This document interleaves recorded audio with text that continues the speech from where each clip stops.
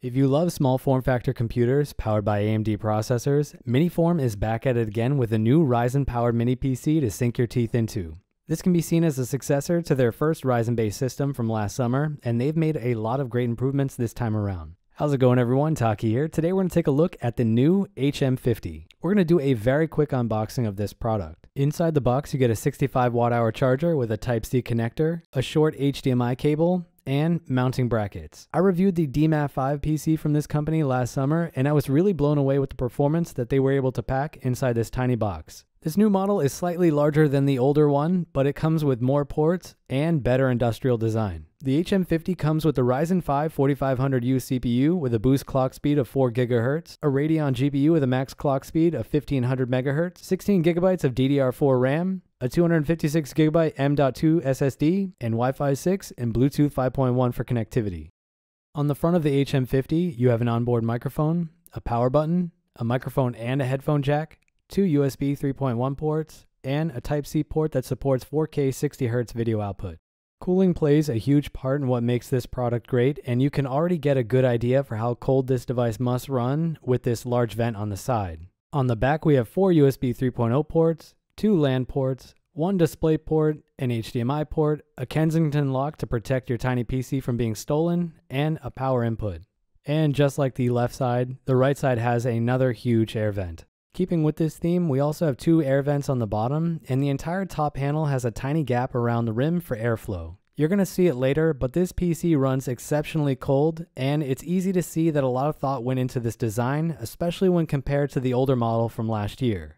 I've been using this bad boy for a few days now, and I really can't wait to see their cooling solution. You can see that dual channel RAM is finally a stock option for this Ryzen system, and this is going to ensure that we're going to get the best gaming performance possible. There's also storage space for 2 additional hard drives that you can install in this bottom panel, and this is an upgrade that I'm going to be doing on my own device after this review, but for now I'm just going to be using the included SSD that's hidden under this heat spreader. Here's the inside view of the top half with those air cutaway vents that I was talking about, and this should give you a good idea of what's coming up next.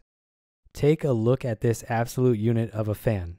I have to tell you that this device is running at 15 watt TDP, and being that it's a laptop chip, it wasn't designed to be paired with a fan this huge, but I love it.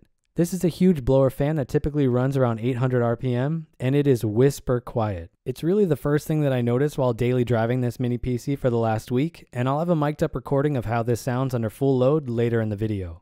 And just for those that are wondering, here's the SSD and RAM components that this comes with.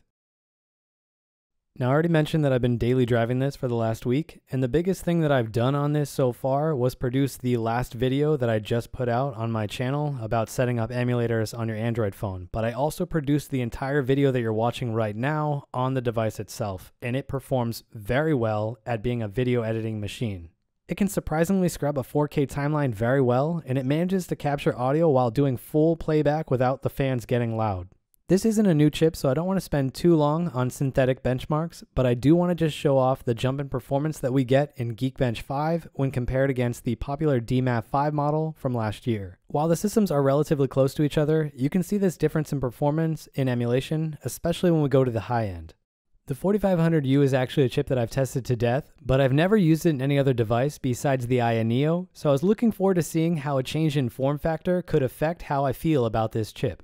I don't think every mini PC needs to be good at emulation to be worth buying, but this definitely has enough power to be more than just a media box. In this section, we're going to run through the gamut of what this PC can emulate. A couple of things that I want to point out to you before we get started. I have performance metrics on screen throughout almost all of this section, and I want to point out a few things to you. First, you can always see the CPU and GPU temperature along with their frequencies, but I've also enabled a sensor that shows how close I am to the TDP limit of the system, and I pretty much keep under that 15 watt limit until we get to the later part of this video. I've also listed the CPU fan speed on the bottom, and I'll be giving you a sound recording of the average speed from the HM50 later on in this video. The first system that we're going to take a look at is PS1 using the DuckStation core, and I bumped the internal resolution up to 1080p with the widescreen hack and a few other options to improve the 3D world. It's really amazing how these old PS1 titles look these days. It's kind of funny, but this is exactly how the game looked to me when I played it on release, and I don't know if any of you feel the same way when you look at these upscaled retro games.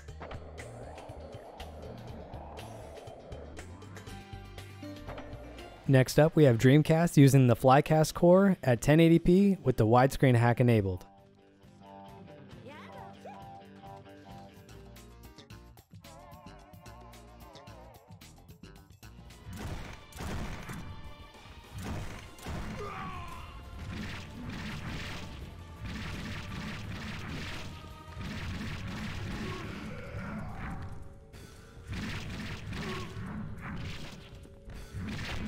Let's move over to PSP running at 4x native resolution. You're going to see it in a second, but it's really amazing how these upscaled PSP games can beat out the image quality that you can get from a PS2 title on these integrated GPUs.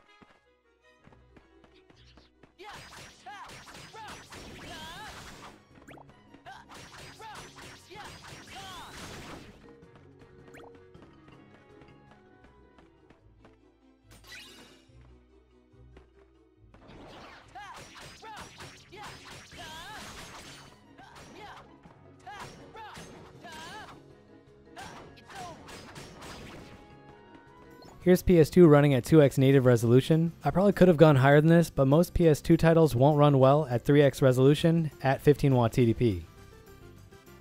The breeze feels great.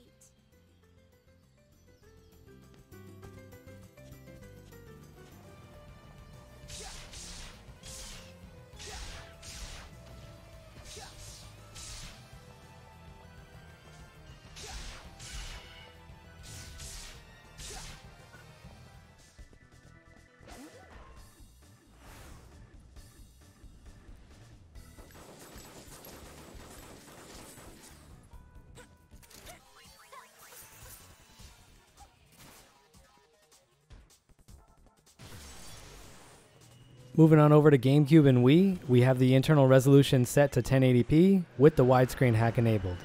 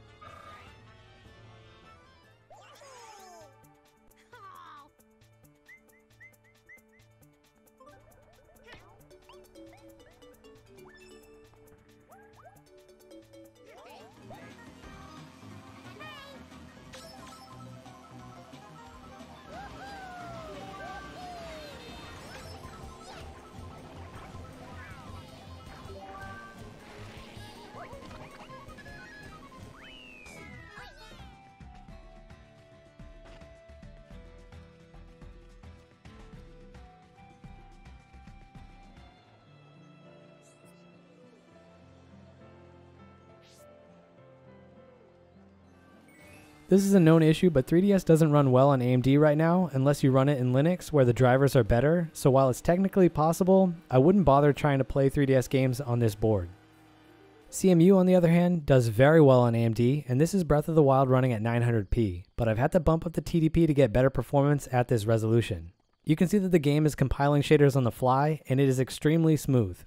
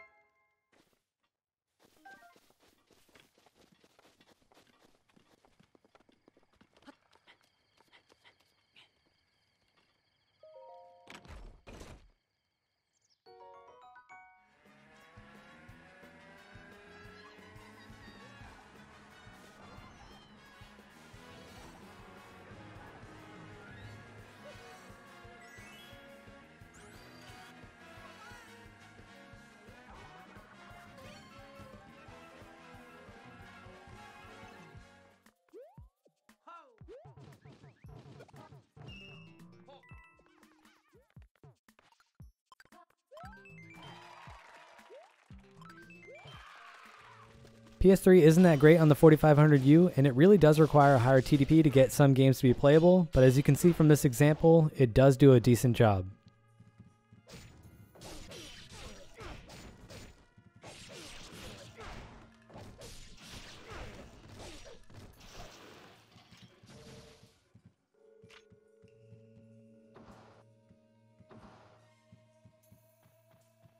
That leaves us with the final system in this test, which is Switch. Again, this system requires a high TDP, so I've had to bump it up past 15 watt for some of the games in this section. Even with this increase in power, the system does do a good job of keeping things cool.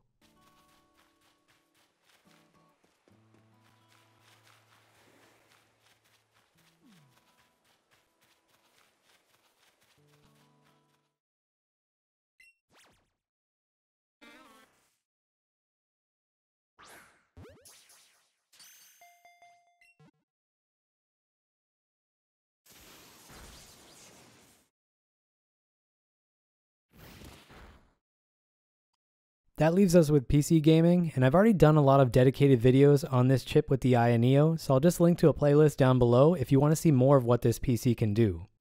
They say the Elder Crossings happen once every 10 years, right? We can't really call our investigation complete if we don't stick around to see for ourselves. Pretty sure the First Fleet has the same idea.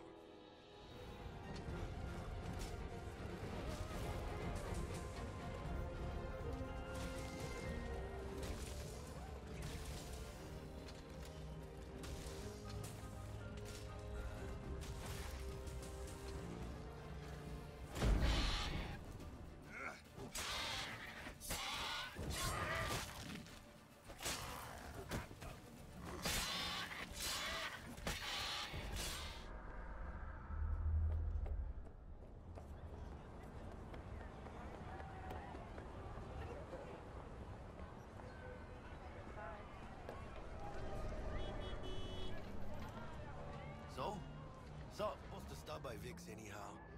I got a date. Me and Miss D. You don't say. She's so sweet.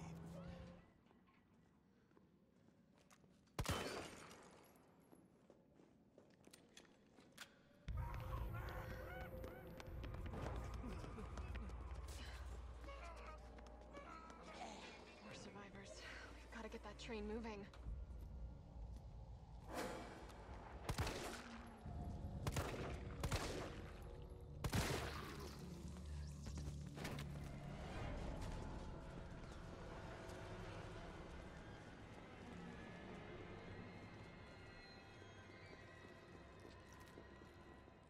As promised, here's how the fan sounds under the average load that you saw from the test that I just did.